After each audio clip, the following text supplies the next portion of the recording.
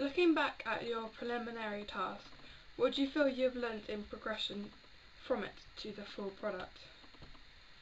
In the prelim, the main problems we faced was the limited time. Both Jojo and myself found that trying to design and shoot the film in a 2-hour period was very difficult. This helped to show us that time management is extremely important when we make our actual opening sequence.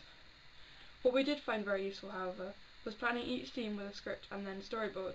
It was interesting to see how the idea of the short film would plan out from a random idea to a fully planned script and then drawn out to be a storyboard. Then working behind the camera and directing from both the audience and the producer's view. Overall, doing a prelim task helps us to plan out what I will do when creating my coursework. However, once I started to make my final project with Jojo and then with Jess, I learned that time management would be one of the hardest aspects of filmmaking.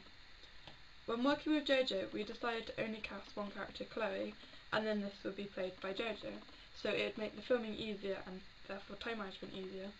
However, when I filmed with Jess, because 2 characters were needed, we asked Sophie to help and she played Layla. Here, time management was very important because we all had busy schedules and getting all 3 of us together to film our product proved to be rather difficult. Also, when making the final product, a lot of research was put in before filming. In the prelim, we only had 2 hours to plan, make, film and edit our short film. However, we had a much longer time to make our final piece. Most of this time was spent on research. I feel I have learned a lot from both primary and secondary research I conducted.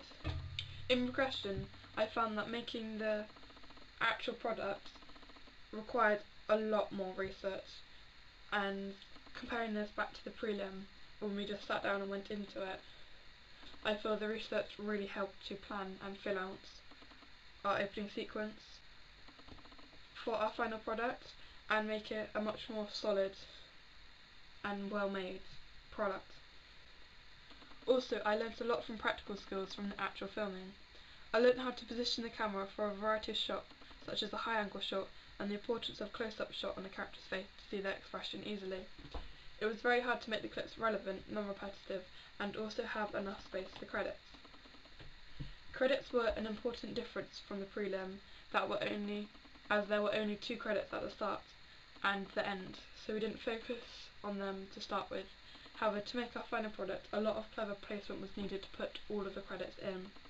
Another thing I learnt in progression is that the setting and props need a lot of careful consideration, even though they are only in the background or are used once or twice.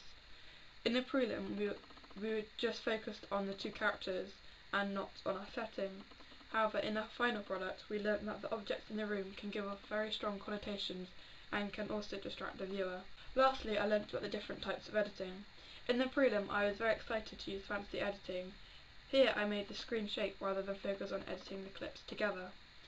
In the final product, I focused very much on making the clips a variety of length and also adding in lots of jump cuts and montages.